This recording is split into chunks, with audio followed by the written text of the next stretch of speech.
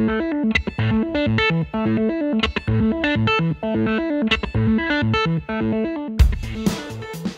name's Zach Phillips, and I'm the owner and operator of a company called The Kitchen. And it's kind of funny, like I'm talking about entrepreneurship, because my company is technically only 6 months old. I have been a freelancer for 3 years before that, or maybe 2 years, 2 to 3 years before that. So in some ways my company is older than 6 months, but the company that I currently have that has like an entity and has a place of business and has a phone number, that's only 6 months old. The good news is things have gone really well so far, and I think I can kind of tell you a little bit about why I think that is, or where I'm coming from. So I set some kind of I think I'm going to try to be as specific as possible with you guys. I would appreciate, I mean, this is obviously a big group, but you can just keep this between us. I'm telling you because you're here and you're actually interested in like the nitty-gritty of things. I originally said, sort of off the top of my head, I know nothing about business, I know nothing about money, I barely know how to use Microsoft Excel, although I'll get into, I know how to use a lot of other software and I'm really into software, but I've never been a numbers guy. I sort of guessed, well, if I do 120,000 in revenue this year, you know, that's about 10,000 a month in revenue, not in profit, then I can be okay and the business can like go on.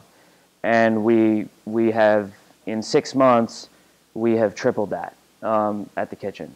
And that's been like amazing. And the main thing was getting a few big clients. Obviously, when you're dealing with client services, it's all about getting, you know, 1 or 2 big customers that give you a lot of repeat business. The way that I initially found the business was that I thought, I looked around at other video companies in Delaware, and I didn't think that any of them were trying. I don't want to say that they're bad or anything like that, or that I'm not trying to be like a mean person, but it just looks like nobody was actually trying to do work of a high level. And that's kind of what I want to do. I want to do work that's worthy of bigger markets like New York and LA and these type of places. And what I noticed was whenever something needed to be done really nicely, people were going out of town. They would go to New York, they would go to Philly, they would go to some other companies. And I thought, well, maybe, you know, people like to deal locally. They like to deal with people that they know, especially here in Delaware. People like to kind of keep it all in the family. And I thought maybe I could intercept some of that business going out of town. And thus far, that's exactly what's happened. There's a couple large agencies that do stuff for the state. One of them was working on this new healthcare law. I don't know if any of you have been on the website. It's a sad, sad thing. But the commercials that we made to try to get people to go to the website, I think turned out pretty well. And this is going to be the only work I show you is just these commercials, because I want you to have like some proof that like I'm actually doing what I'm saying that I'm doing. This was, these are 2 commercials, or I should say 2 commercial campaigns that we did for Choose Health Delaware, which is basically Delaware's marketing for the new healthcare law.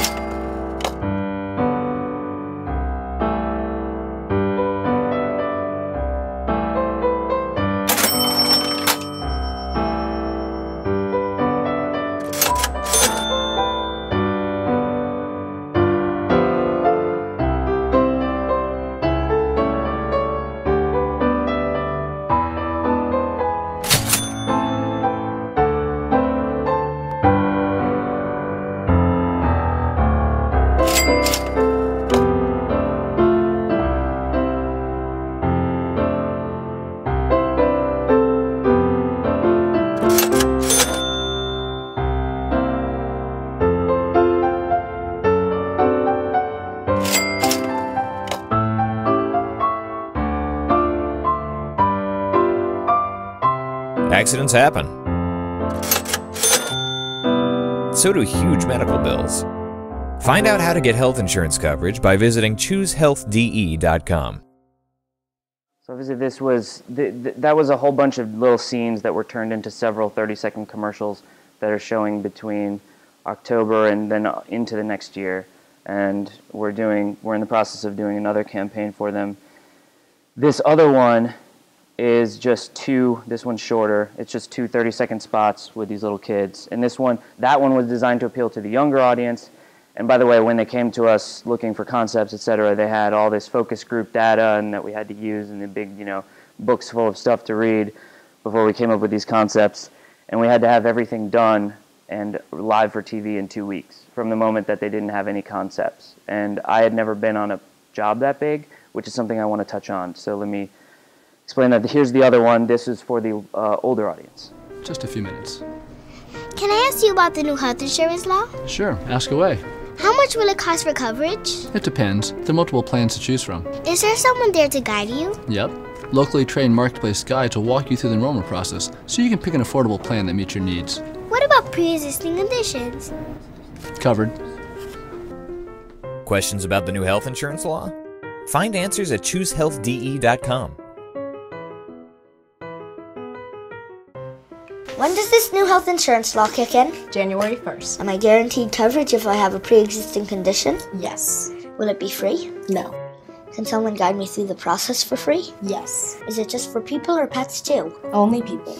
If I use twice the amount of soap, will I stay clean twice as long? I'm asking for a friend. Questions about the new health insurance law? Find answers at choosehealthdE.com. So those two campaigns basically normally would have gone out to a company in Philly that charges a lot more money, that has a lot more experience and a lot better portfolio and all that type of stuff. And honestly, the way that I got that job was I invited some guys from an agency to my place for lunch, and I met them and I talked to them.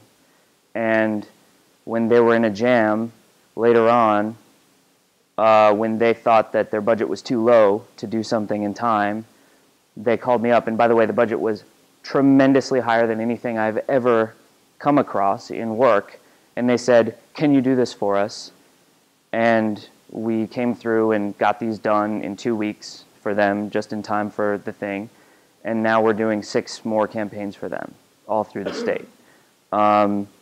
And basically, other parts of that agency and other parts of the state budget are opening up to us as work. So it's a really, that's the biggest part of the story.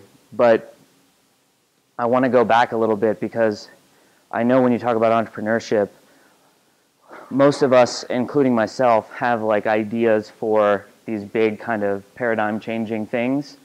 Like I want to make the next Facebook or the next, thing that hasn't even been thought of yet, but that everyone's going to use for like 6 hours a day. Or they're going to, I'm going to control everyone's money. Everyone's money will filter through me and I will take a cut, I have some big ideas. I have some big goals for my company. I'm not looking to be in client services forever. I mean, I want to make films someday. That's really my kind of personal goal. But I believe that it's a good thing to use kind of established business model to fund that if it's there. If there's one there, like use it. And so for me, it's client services. Can I do work for clients? Will doing work for clients help me get towards my goal? In a lot of ways, yes, because I'm working with my medium. I'm learning more and more about film production, and I'm collecting equipment, and I'm just sharpening my skills while getting paid to do it. And so that's really what this is for me. When I started the company, my plan was when I started the kitchen, my plan was to do both film and web development. I'm also a programmer and kind of a Unix nerd going back a little ways. I used to be a Rails developer and things like this. And one thing I definitely wanted to make sure I said during this talk is that if you're looking to do something business-wise, just make sure that you think through what your job is going to be at that thing. that you're trying to build, right? Because, for example, I've got a big startup that I want to make, and I actually have been working on it for years, but it's nowhere near done. It's a big idea, and I've built like 3 different versions of it in 3 different languages, and I've got different ways that it can do things, but it needs so much work. And when it's done, I'm going to have to run it. And the question that like I had to kind of answer honestly for myself, and I'm not ready to give this up because it's a big deal to me, like it's something I want to do, but like, do I want to, once I'm done building this thing, which is sort of fun for me and I want it to exist and it means something to me, now I've got Jimmy Perkins from Cincinnati, Ohio calling me up because he pressed the button and it didn't do something. And somebody's got to do that. Now I'm supporting software. Right now, my job is no longer to build this cool app. My job is to support it. And that's what happened to me with web development. I like web development. I like designing. I like implementing code. I do not like that just before this talk, a client from 4 years ago that I'm trying not to do any web development anymore. I'm completely focused on film stuff. A client from 4 years ago just emailed me just before this talk to say, can you update our SSL certificate for our website? And that's not the job I want. And that was my job as a web developer. And I had to learn that by doing it a lot, you know. But I just want to like put that out there because I think there are a lot of things that we think we want to do and then we find out that we don't want to do, which is not to discourage you from doing it because I think if you do it, that's how you learn anyway. But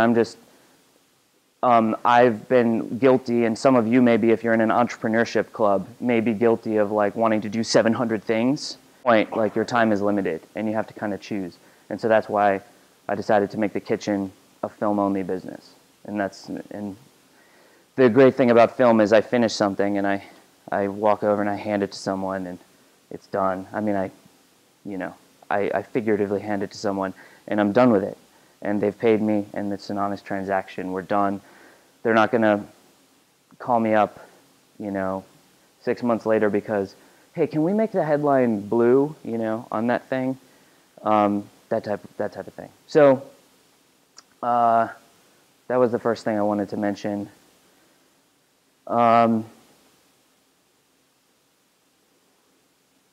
I think that for me, and I think I'm going to get into questions really soon because I don't want to like talk the whole time. But I think for me, the number one thing I've learned is that it's way more work than I thought it would be to run my own business. You have this kind of maybe a little bit romanticized picture of having your own business and setting your own hours and staying up late at night and coding away, and then the next day you can sleep in, and it doesn't matter because you've got your own business. My like health has suffered because of how much I work. I've for the last 3 years, meaning like the web development phase up until now, I've maybe taken 2 vacations. One was my honeymoon, like 2 weeks ago, and the rest of the time I was working, just all the time. Just that's all I can, and it's not like, even, okay, so I have some time off or something, or I don't do anything for enjoyment. But even while I'm doing something for enjoyment, I'm thinking about my business, and I'm thinking about, and even if I'm reading a book, like if I go to sit down and read and enjoy a book, I think, will this book help me with my business? Is this the book I should be reading? And that's something, that's just me, that's maybe just my personality, but it is something to think about. Is if you have that picture of what this is, I think the only thing that can kind of inspire you to guide you through what it really takes to like build something, you have to really love the thing. You have to love the thing you're doing to some extent, I think. Now, some people may be able to just do it for money and say, I'm going to make a bunch of money, and so I'll build this thing until it's generating money for me. But to me, money has never been enough of a motivator to work as hard as I've had to work to get things where they are. So that is one thing. And maybe, I have a tendency to have long-winded answers to questions. So maybe right now I'll just open it up to questions. and we can start talking, and I may find something that runs me down a tangent again. How do you manage the vision? Where do you come up with that? So, like I said, I'm someone who has big goals, and I have, like, in various stages of not finishedness, all kinds of projects, startups, web applications. I've got a briefcase that I've designed that I want to sell, right? I've got all these things, and I just wanted a business name and brand that I thought was cool that didn't say I did one thing, so that I'd have to abandon it later when I decided I hated film now and I don't want to do it anymore. So that's really it. I just thought I had tried to come up with a catchy, cool name, and I had all these things before the word kitchen, and then somebody was like, how about just the kitchen? And I looked it up, and it was available, and that was it. I bought it, and my friend made a really cool logo for it. I don't know if you guys have seen the logo. It's like my favorite thing about the business is the logo. But anyway, so that's it. Yeah, I don't know if that. You can do a lot of cute things with it. Like my title is dishwasher/director.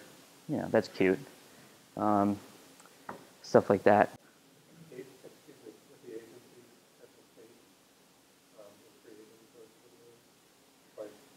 Yeah, I think this is a good opportunity to talk about two other things, which is one of the things that I did that really helped me were to lie.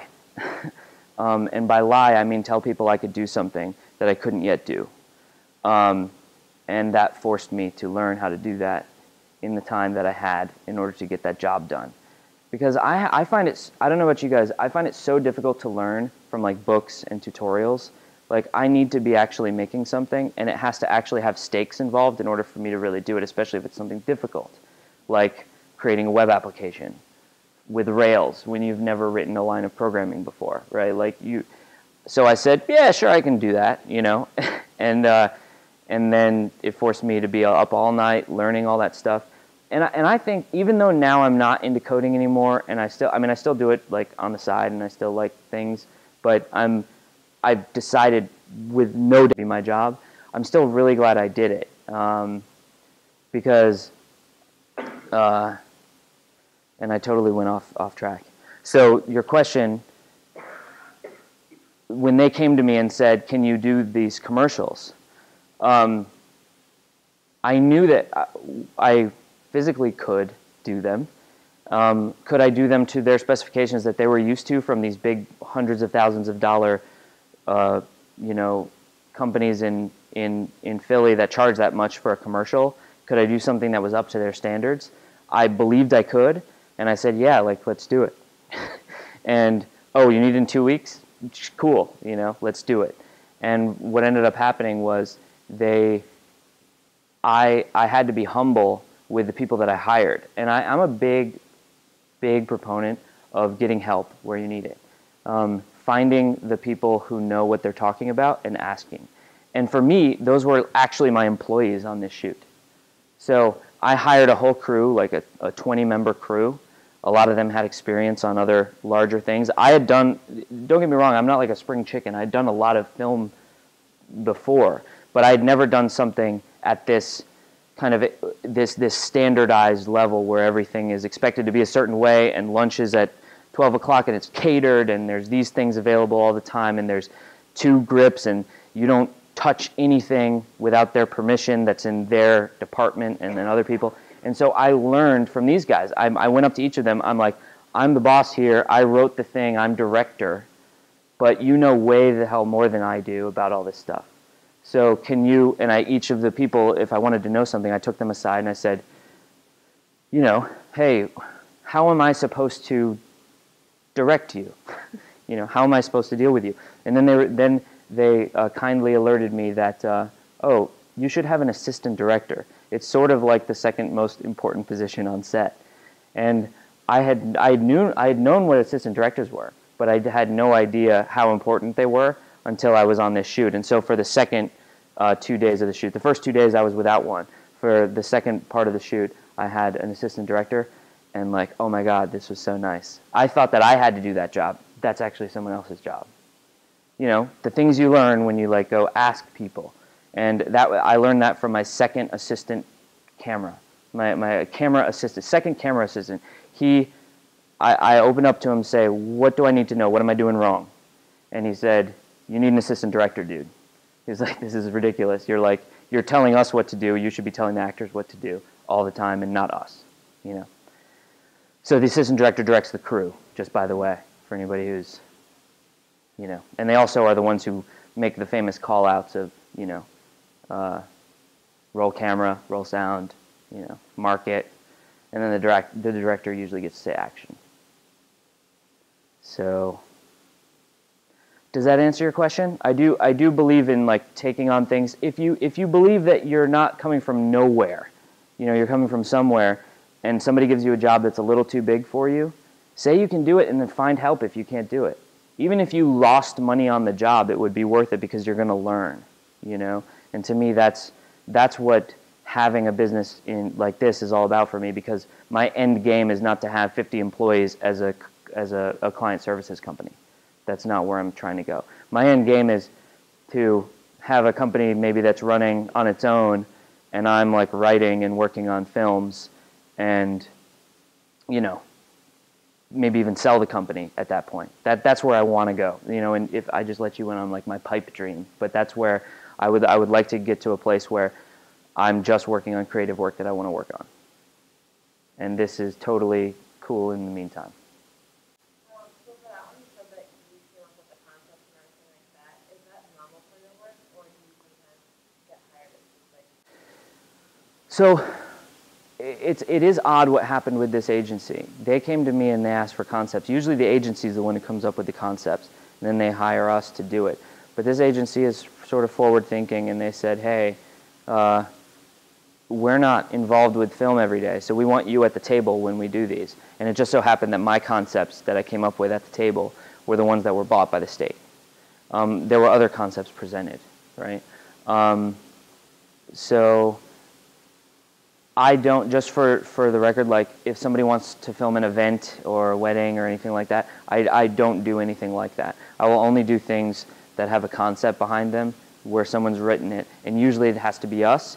But if there's someone thoughtful on the other end who has a great idea, of course we're open to it. We just don't like to come to the table where somebody says, we want you to film our CEO talking about our new warehouse. And then once he's done talking about the warehouse, we want to show the warehouse. You know what I mean? I'm like, okay, cool, just have somebody else do that, because that's not what we want to do.